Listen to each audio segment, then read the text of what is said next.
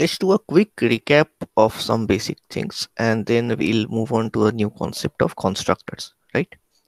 So uh, I hope you all remember this example of class smartphone, right? So we had a class called smartphone, and in that class we had a private data member called intram, right? And then we had gone on to learn about the three different types of access specifiers, and then we moved on to the part where we define two public functions. We moved on to the part where we define two public functions. One is get specification, the other one is print specification, right? So what is the job of this get specification function? Its job is to take the value of RAM as input from the user. This was also called as initialization of the RAM variable, right? And print specification, its job was to access the value stored in RAM and print it out on the terminal screen.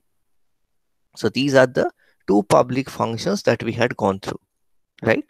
So this was the very first class that we had learned, class smartphone. And then what do? We go to the main function. And in order to work with this class, first we have to create an object of the class. So how to create the object of the class? Write the class name followed by a space and the object name. Fine. So we had created an object Poco F1 of class smartphone, and then we had called the two functions get specification and print specification on the object Poco F1. So we had written Poco F1 the dot operator get specification, Poco F1 dot print specification. So that would mean that we are calling the get specification function on the data members of class object Poco F1. Similarly, we were calling print specification on the data members of object Poco F1, right? So this is how we had learned our first example on classes and objects. So do you have any doubts with this implementation? If you have a doubt, please ask right now. This is the best time to ask if you have any doubts with this program that we had done on the class smartphone. Sir, one question I had, Yeah, if we declare a sub, if we can declare a subclass from there. yeah, we can. Yeah, we can. We will learn that. That's a feature. We will learn that. Nested classes we can have. Yeah. So one class within another class. Okay. We can do that. Yeah, we'll come to that. That's a separate, feature of classes, and that we will learn later. Okay. Okay. So any question based on this piece of code, then please ask. Let's move on to today's topic. And when we are discussing today's topic, if you have any issues, then please don't hesitate to unmute yourself and speak. Okay. So for today's topic, we will go through constructors. I hope this screen is visible. Could you please confirm? Yes, sir. Right. Thank you. Thank you so much. So today's topic is constructors. Let us increase the font size a little bit more. Right. Today's topic is constructors. So in this class 1 that we have gone through right now, which of the functions was working to initialize the data member RAM of class smartphone? Could you name the function? Let me repeat the question. Which of these two functions, getSpec and printSpec, was concerned with initializing or providing a value to the variable RAM? Which was concerned with that? Get spec. Get spec. Get spec. GetSpec. So all of you agree that it was getSpec? Yes, sir. Right. Very good. So C++ in the form of object-oriented programming features provides us with something called a constructor, whose job also is to initialize the objects of the class. Right. The job of a constructor is said that it is supposed to initialize the object of the class. Very good. So in the previous program, getSpec was used to assign or initialize data members of the objects of class smartphone. And right now, all of you agreed to this statement, isn't it? So next we come to another question then. So what happens if we do not have a initialization function? Let's say in this particular program, if I did not actually use this getSpec function on the object Poco F1, then what initial value would this variable RAM take? Could you say what value it would take? Any idea? What So default value does the class member zero, variable have? Yeah, tell me. sir, zero 0, right? So any or other null. values? Null. Any other thing that comes to mind? Garbage value. Garbage values, right? So if any other answers? No, sir, I think also garbage value. Right. So right. Okay. So nice. We have three different answers with two people thinking garbage value, 0 and null. So let's check. Next, we will check it out. Right. We will check what value it actually has. So the question right now is, what default value does the class member variables have? Right. So in this case, I have only one class member variable, which is RAM. So what default value does that variable RAM have if it is not initialized, that if it is not assigned a value? Now, who is assigning value? You all said that, sir, getSpec was assigning value. So let us do something. Let us work through this particular program and let us simply comment out the line where we are calling function getSpec. So this line we have commented out. So it is not supposed to work right now, isn't it?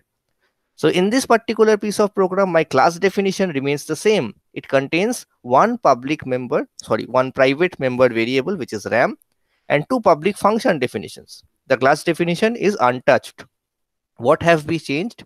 We have created an object SpocoF1 of class smartphone, and we have only called the printSpec function without initializing the RAM variable, right?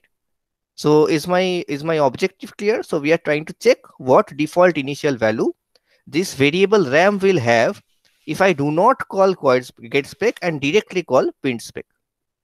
Fine. So let's check that out. I hope the terminal screen is also visible to all of you. Yes, sir. Right. So Yes, the sir. file was class1.cpp, and let us just compile this. It's compiled. Now let us simply get the output. Okay, so I think there is still some issue, right? We have not saved the class. Okay, that's the problem. So now let's compile it again. Yeah, so you can see it is first of all not asking for the RAM, right? Because I have not called the function getSpec. It is directly accessing printSpec function. And what has it printed? It has printed 32764 RAM. So what do you think? Which answer was correct? What default value It's is a assigned? garbage value. It's a Garbage garbage value. value. Right, very good. So it's a garbage value that is assigned to any variable which we have not initialized on our own, right? So coming back to this question, the answer is what? A garbage value is assigned to any variable that we have not initialized. So please remember these things. These are very, very, very critical. Okay, these are easy. These are very easy to understand nonetheless, but these are also very critical as questions. So what happens if we are not assigning values? They are taking a garbage value. Very good. So next up, there is something that is today's specialty, today's abstraction, which is called a constructor. There is something that C++ provides us with. It's called a constructor. And there are some features of a constructor which I have noted down here. So please let us go through them. And then we will work with a code and find out how to use a constructor, right? So a constructor is said to be a special member function whose task is to initialize the objects of a class. Now here are two parts to this answer. First of all, it's a special member function. And second is its task. What is its task? It initializes the objects of a class. What do you mean by initialize the objects of a class? Now this definitely means it initializes the data members of the object of the class. Do you agree with me? This part. Yes, sir. When I say that it Yes, sir. initializes the object of the class, yeah. So that definitely means that it is initializing the data members of the object of the class. Very true. Right. Now let's come to the first part now. It's a special member function. So it's a special member function. So right now we are trying to tell you that constructor itself is also a function, a member function of the class. Well and good. Why is it special? To answer that question, we'll come to point 2. It is special because it has the same name as the class, right? So the specialty of the constructor lies in the fact that it has the same name as the class. Fine. Next feature says it does not have a return type. The constructor does not really have a return type, but we are saying that it's a member function. The constructor is supposed to be a member function. Now every member function, like in the previous example, we had seen getSpec, it had a return type void, isn't it? PrintSpec, it had a return type void, right? But we are saying that a constructor is not supposed to have a return type. So also that makes it more special, isn't it? So for that matter, only when it is a constructor, only then we can actually have a member function, because it's a member function, without any return type. It does not have a return type. So why have I noted down these features first? Because I want you all to keep this in mind. এগুলো সব দেখতে দেখতে we will take a look at this, and then we will write the same program but using a constructor. Okay. Anyway, so it is said to construct the values of data members. Obviously, that's why the name constructor, right? It is constructing the values. It is initializing the values to the data members of a class. It is automatically called. Now, according to me, by far, this is the most important point. The constructor is automatically called or invoked when the object of the class is created, right? Please keep this statement in mind while we move on to the previous example. The constructor is automatically called when the object is created. Now let's come to this example. In this example, when I created an object Poco F1, was any other member function automatically called? No, isn't it? I had to manually call using these two statements, using the dot operator. I had to manually call the functions getSpec and printSpec. Am I clear? Yes, sir. Yes, sir. Right. So when I created the object Poco F1, none of these functions were automatically called. No, I had to manually call them. But we are saying that a constructor will be automatically called just when I create the object. Object বানালেই constructorটা call হয়ে যাবে, আমাকে আলাদা করে কিছু করতেই হবে না. That's nice. That's a good thing, right? So that's why I've written down, remember, function getSpec had to be called separately, isn't it? So when I'm saying that the constructor is automatically called when the object is created, and the constructor is supposed to initialize the data members of a class, that also gives me the conclusion that when the object is created, the data members are initialized automatically. I can say that, right? Excuse me. I can also say that since the constructor constructs the values data members of a class, and it is automatically called on object creation, that also means that data members are initialized automatically. That is what we are expecting, right? Yes, sir. Right. So last but not the least, this sort of a constructor, the one we are going to learn today, without any parameters or arguments, that form of a constructor is called a default constructor. That's the name that we give it. It's called a default constructor. Okay, right. So let's do something now. Let us simply define the same class smartphones. Let me end the commenting here, and let us define the same class smartphone. Within the same class, we will have the same structure for this class, right? It will have this RAM variable. It will have these functions getSpec and printSpec and all of the same.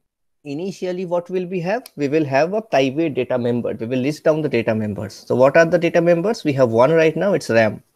And next, what do we write? We write down the, now this, why I'm going through this again with you, I'm typing out the whole thing because I want you to still, if you have any doubts with how to define a class, I want you to understand what we are doing, right? So RAM, before RAM, I have not written anything. No access specifier is mentioned. So by default, it's private, and that is what we want it to be. Now within public, we have some member functions. So let's say void printSpec right now. Void printSpec. And what does void printSpec contain? Void printSpec is simply printing out the values, right? RAM is equal to RAM. So this is the job of void printSpec. And getSpec we are not keeping because we needlessly do not want to use some other function.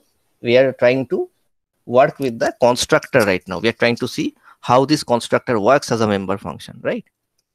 So we had seen one definition in the last class, how to define a member function outside the class also. So let's do that with the constructor. So what will we write here? We will simply write smartphone. Okay. When we are actually defining a function, any function outside the class definition, how do we write it within the class? Within the class, we just write the function's return type and the function name and put a semicolon, right? Do you remember that? We had done that with the class employee. Yes, sir. So if it was with function void getSpec, we would write only this. So this would be the function prototype within the class definition. So we had gone through this. So similarly, working with the constructor right now, we had learned a few features of the constructor. It's a member function, basically. And it has the same name as the class. What is the class name right now? It's smartphone, isn't it? Yes, sir. Right. The class name is smartphone. So what should be the constructor's name? It should be smartphone. That's what we have written. Yes. It also says that the constructor does not have a return type. It does not have a return type. So since it does not have a return type, we have not written void or int anything. No, we have just written the class name smartphone and put a semicolon. That's all. Fine. So hopefully this will be okay. This will be good enough for the compiler. And next, what are we trying to do? We have already defined print spec. Let us not work through get spec right now. Let us try to define this special member function that we are calling a constructor. Okay. So if you remember, when this was any other function, we would write a return type here. So if we were trying to, let's say, if we were trying to define the function getSpec, what would we write? Could you please tell me what we would write? Any of you? Void So void getSpec. get spec, then that double colon, and then class name. No sir, no sir, no sir. First smartphone, then double colon, then void getSpec. Void smartphone. No, sir, not void smartphone, sir. So first smartphone, then void getSpec, I guess. Are you sure? No, Yes, sir. no. It's void get spec, then smartphone. Okay. No, Okay. sir, it's smartphone, double colon, void getSpec. So I've done that program. Yes. I said It's correct, I think. this is correct? No, sir. No, sir. Okay. So what is correct? You are saying that here we'll have getSpec? No, sir. Over here. No, sir. Their smartphone will be First we'll have smartphone, then double colon, then Yeah. void getSpec. Also, void getSpec will be we'll have here, right? Yes, sir. And here we'll have nothing. Yes, sir. And then we'll define the function. That's what you're saying? Yes, sir. Okay. Have you worked with this form of a declaration? This looks a bit weird. Yeah, this is actually actually weird. The thing is, That this why should return we type, in this first? return type stays before the class name. That's all. Yes. So we have a general syntax as the return type, followed by the class name, followed by the scope resolution, followed by the function name. Okay. So anyway, right now it's not that complicated either, because this smartphone, it does not have a return type. It does not have anything. So basically, what are we supposed to write? We are supposed to write smartphone contains smartphone. That's all. Right. And what does it do? It initializes the variable RAM to say 4. And that is its job. This smartphone is said to be the constructor. Right. That is what we studied right now. It's a special member function which has no return type. And it has the same name as the class. Class name is smartphone. The name of the member function is also smartphone. Good. And then after the class, we are defining this smartphone member function, which is actually the constructor. We are defining the constructor. How? We write the name of the class. And since there is no return type, there's nothing to write before name of the class.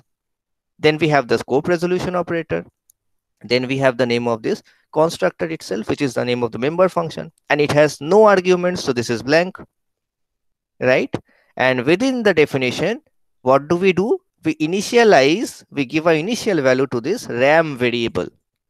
So is this part clear? Be very honest. If it is not clear, just tell me that it's not clear.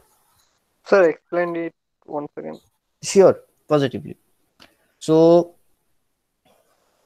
when we are defining a function outside the class, when we are defining a member function outside the class, how do we do it? We write the return type of the member function followed by name of class, right? We write the return type followed by the name of class, then scope resolution followed by name of function, right? And then within brackets, we put down the statements. This is Yes, how. sir, that much is clear. Yeah. So this is how a function definition outside the class looks. So now we are trying to define the function for class smartphones constructor, right? So we have said that this constructor does not have a return type, isn't it? We have Yes, said that right now. So since it does not have a return type, we don't write any return type here in this definition. So we just write the name of the class. What is the name of the class? It is smartphone. smartphone. Then we have the scope resolution operator. Then we have the name Okay. of the function, which Name is of the function. again smartphone. And the parameter list, which is an empty set of parentheses. And then within these curly brackets, what have we written? We have actually put an initial value to the variable RAM. Yes, sir, now it's Sir, clear. can constructors have parameters? Yeah, they can have parameters. We will come to that in the next class. They are called parameterized constructors. And what we are studying today, they are called default constructors. Of course, they can have parameters. Of course, they will have parameters. And we have to learn how to use parameters with constructors. Okay. Okay. So if this part is clear right now, then that means we have defined the constructor. We have defined the default constructor. Definition of default constructor. Okay, so this is the definition. Now what is remaining in this program? We have the class definition, we have the function definition also. What is remaining? I guess a main function is remaining.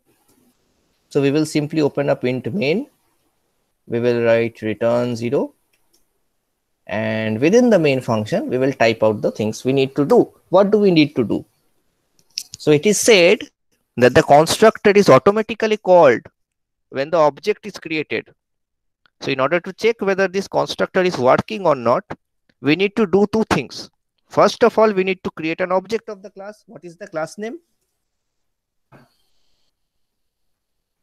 What is the class name? Smartphone. Smartphone, right? Let the object name be Poco F1. No issue. Now we are telling you that the constructor will be called automatically when the object is created. Fine. So if you believe me, if that is indeed true, that means whenever this statement is executed, this constructor will work. It will start working, right? The smartphone belonging to class smartphone will start working, and it will provide an initial value of 4 to this member variable called RAM. Do you agree with me? Yes, sir. So why? Why? So because while making the object Poco F1, Yeah, we are using the class smartphone. Yeah. But why will that activate the constructor? Because Yeah, the constructor is a how function smartphone. yeah, of course, and that is how a constructor works, right? So whenever Oh, you are okay. defining a member function with the same name as the class, right? Whenever you are defining a member function with the same name as the class, then that becomes a constructor. And whenever you have such a function in your program, that function is automatically activated. That you're saying it is automatically called whenever an object is created. That is the role of a constructor. That is why it is studied at a separate topic. Okay. So Okay. unlike this getSpec function which we had, and we had to write the object name dot getSpec. We had to write object name dot printSpec. Unlike that, here we do not need to write Poco F1 dot smartphone. Whenever we are creating this object, this constructor called smartphone will automatically will get invoked or called, and it will initialize this variable RAM to a value 4. Okay. Now, since this happens, how to verify whether this value is actually 4 or not? For that, we will call this printspec function. Printspec is simply trying to access the value that is stored in RAM. Now, if you remember a few minutes back, we actually checked that directly calling printspec gives us a random value, isn't it? We checked on the terminal screen that directly calling printspec without initializing RAM gives us a random value. We check this out. So right now, we are saying that since we have a constructor in our program, it will positively initialize RAM to a minimum value of 4 GB. It will do that. And then if we call printspec directly, so within our main function, what will we write? We will write pocof1 dot printspec only. And that's all, nothing else. So in terms of calling functions, what are we calling? We are only calling printspec. We are not calling getSpec or anything. We are also not calling the special member function called smartphone. No, we are only calling printspec. Now, in the previous case, when we tried to do this, in the case of this class, when we tried to directly call only printspec. So in this case, look at the main function. What does it contain? It contains an object that is created. It contains a call of printspec only. GetSpec is commented out. It won't work, right? So again, if we try and if we execute this piece of code, what do we get to see? It is compiled and it again gives me a random value, right? So that was in the case of the class 1. It did not have a constructor. But in this case, const.cpp, we have a constructor smartphone, which is the same as the name of the class, and it is supposed to take care of the initialization of the member variable RAM. So if we directly call printspec in this case, we will get to see an output value of 4. I hope I am clear with this. So let us save const. So what do we expect as an output? We get to see as an output the statement. Output as 4. Yeah, RAM is equal to 4. We expect that. I don't know whether that will work or not, but we do expect that. So let's do const.cpp. Yeah. So it will tell me that cout is not defined in this scope because I have not put down any header files, obviously.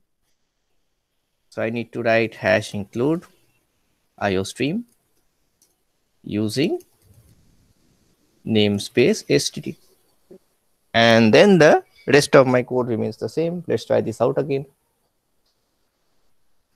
And it is compiled.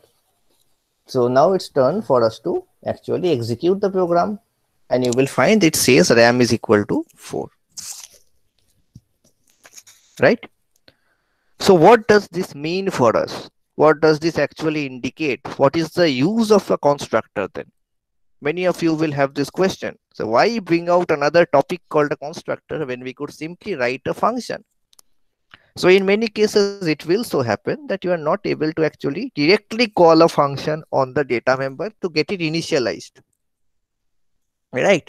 But in many cases, you may need it to have an initial value, a standard initial value as per your requirement. Let's say I want the minimum RAM of every device to be at least 4 GB.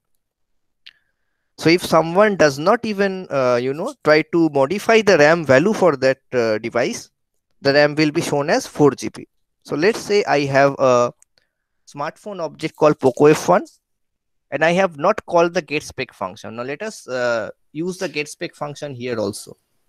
So then we can work with multiple objects and show you something.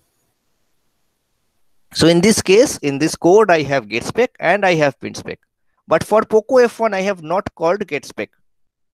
Please keep that in mind. For pocof1, I have not called getSpec. Let us create another object 1 plus 8. Right? And for 1 plus 8, I will call both the functions getSpec and printspec.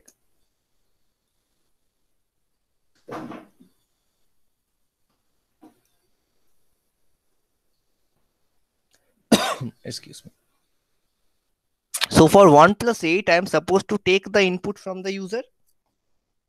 and print it as output, right? So I am initializing, the user is initializing, RAM is initialized by user, and in case of Poco F1, RAM is initialized by constructor with default standard value. So now do you understand what is going to happen? Do you have any idea? Can you guess what is going to happen? So the first answer will be 4, but Right. while the second object is called, it will ask me for a RAM value and Exactly. Exactly. printing Very good. get Very good. back. Yeah, correct. Correct. Perfectly correct. So it is saying RAM equal to 4. Now that one is for Poco F1 because we have not called get spec for it. Isn't it? That's what I was saying and all of you were agreeing.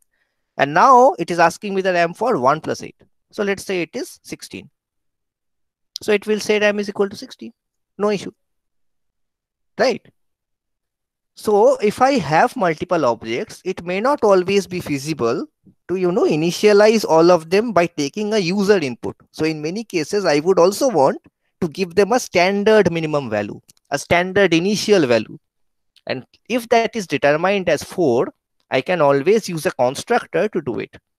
So two things are established here. First of all, the one that I discussed right now, the constructor is obviously giving me a standard initial value. It's helping me with that so that I don't have my variables getting random values, right? This is much better than them getting garbage values. And really, I don't have to make a separate function call. That's the second point.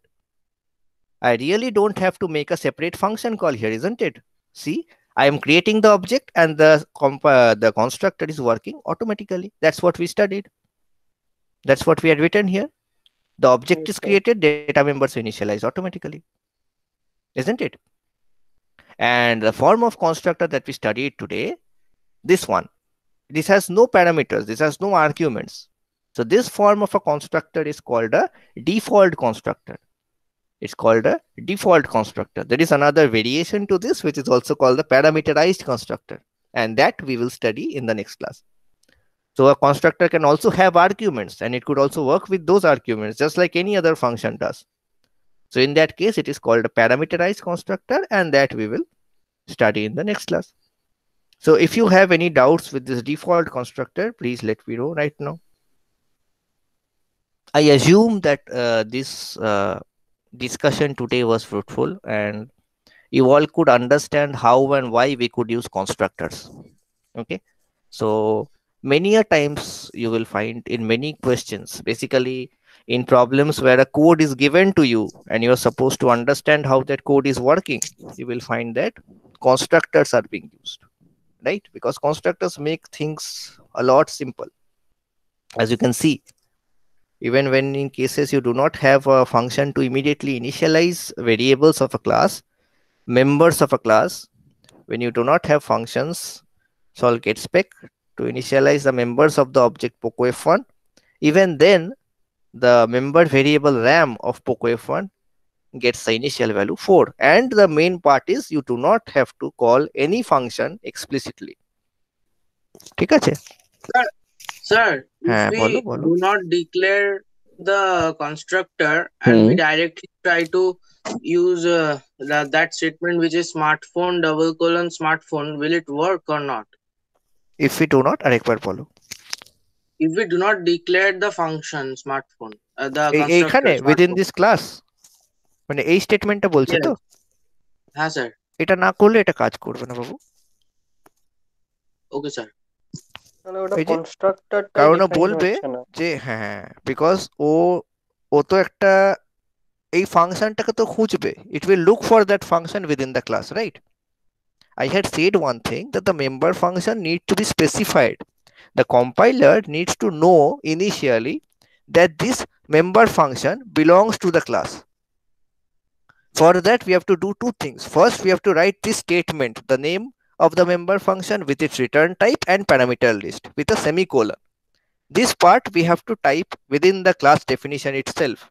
And then beyond the class definition, we can write the return type, then the name of the class, followed by scope resolution, followed by the name of the function. যেটা একটু আগে লিখে দেখালাম সেইটা, ঠিক আছে, তো আমাকে দুটোই করতে হবে। আমি যদি এটা না করি তাহলে কখনোই এই স্মার্টফোন কনস্ট্রাক্টরটা বা এরকম কোনো মেম্বার ফাংশনকে এই ক্লাসের অংশ হিসেবে ধরতে পারবে না। আই হ্যাভ টু টেল ইট, ক্লাসের ভেতরে ওটার একটা মেনশন থাকতে হবে। ঠিক আছে,